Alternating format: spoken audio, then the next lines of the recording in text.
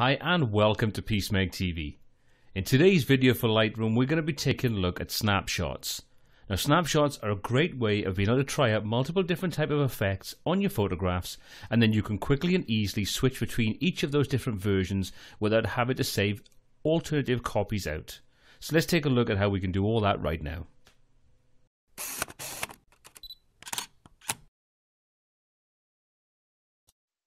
So let's start off by going through and editing this photograph using one kind of idea that I have, which is a desaturated version. So I'm just going to quickly run through, make those changes, so we've got a different version from the original. So I'm just going to simply bump the clarity up to give us a bit more detail in the architecture, bring the vibrance right the way down. I just want just a hint of color in there. The same with the saturation, just so we're getting a hint of color. Bump the contrast, use the highlights, bring those down a bit. Bring a bit of detail that we've kind of lost in the sky back up. And the same with the shadows. Just want to darken things down where need be and lighten things up where I want them to be lighter. So we'll say, okay, there's one version of the image and I kind of quite like where I am with it. So what I can do now is I can take a look over on the left hand side in the develop module, and you can see we have the history, which will show us all of the different things that we've done. Each of the different steps, each adjustment is listed there. Above this we have snapshots, and currently there's nothing in there. So if I click on the plus on the right hand side of snapshots, you see it gives me the option to create a new snapshot. I click on that, and as you can see it pops up a dialog box and automatically puts in a date and time stamp, which obviously doesn't really mean a lot, so we can name this something else. So let's call this one Desaturated version 1. So there's my first version. So I click create. You can see now we have desaturated version 1 listed in there. So now I can come back in and say, right, I'm going to make some changes to this now. I'm going to try a different version of it. I want to come down. I'm going to go to my lens correction. I'm going to enable both of those to correct a lens distortion and chromatic aberration. Come to effects. I'm just going to give it a little bit of dehaze to sort of give it a bit more punch. And we'll take and put a vignette around it to give it quite a dramatic look, and we'll make some alterations then in the highlights, in the shadows and the whites and things, just to bring out the detail in there a little bit. So there we've got another version, and as you can see the history state is updated. Now if I click on create another snapshot, and we'll call this desaturated version 2, I now have two alternative versions that I can switch back and forth between. And you'll see if I take my mouse over any of those names, take a look at the top where we've got the preview, you'll see it'll switch and show us what each one of those looks like.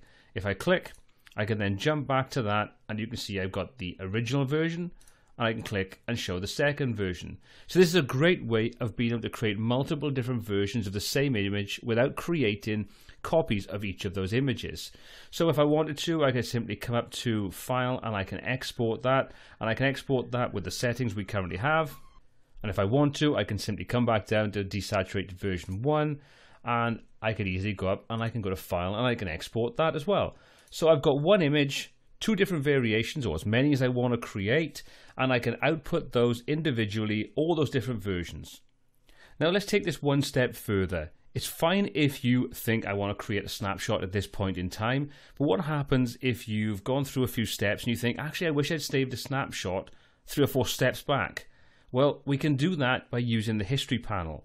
So again, if we take a look on the left hand side where we've got the history section below snapshots, I can come down to any point in time, any point that I've created, or any point that I've got a step in my history, and I can right click and I can create a snapshot at that point.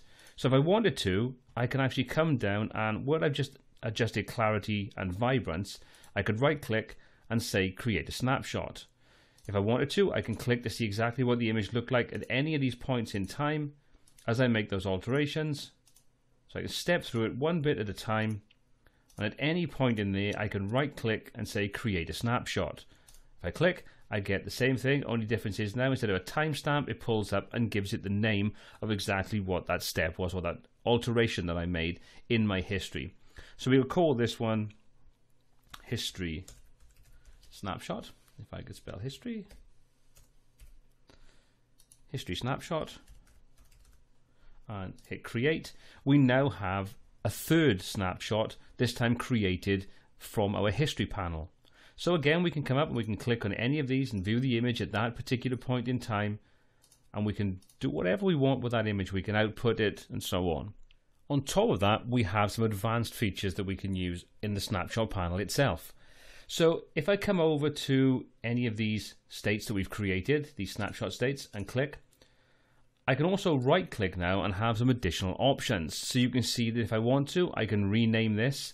I can update with the current settings. So let's just say, for example, I make some changes to this. So let's just say I don't want this history snapshot, for example, to be so desaturated. So let's just give that a bit more color. Let's actually make that highly saturated and a little bit crazy. And we'll come down to effects and we'll just make some adjustments just so we can see exactly that there's a big difference between those. So now if I come over to history snapshot and right click on there, I can say update with current settings.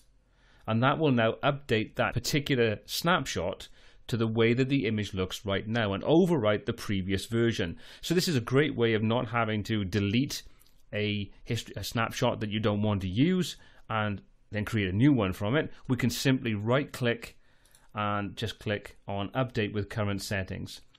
Obviously, if this now no longer makes any sense because we say history snapshot, we could say, well, let's rename that and we'll call this one saturated. So that now makes a lot more sense. As you can see, that's now changed the name of it to what we've just given it. Alternatively, if we want to, we can simply come down and we can click on delete to get rid of that, and that will remove it from our snapshot section. So that's how we can use snapshots in Lightroom. I hope you found this video useful. I hope it's something you can make use of in your editing sessions in Lightroom. If you did find this video useful, hit that subscribe button below to be kept up to date with all of the new content we add every single week. If you have any comments, questions, or feedback on this video or anything else we cover on the channel, please pop those in the comment section below. If you do enjoy the tutorials we put out on this channel, please consider popping over to Amazon where you can purchase the new ebook we released on the Kindle store. 8 essential Adobe Lightroom techniques, where we go into detail about different techniques that every Adobe Lightroom user should really have in their arsenal. The link is in the description below and your support is much appreciated. Well, until next time, take care.